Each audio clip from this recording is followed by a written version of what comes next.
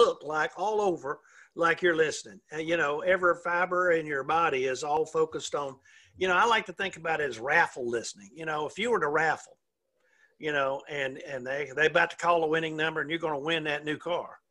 Somebody walked up to you and tried to interrupt you to have a conversation, you'd probably go, shh, I'm focused here. Every ounce of your body is all focused on hearing that winning number. And that's what I'm saying is when you focus with listening like you are, that's only like that person's the only thing in the world. And we feel that when people listen like that. But it's also listening, as you mentioned, without an agenda.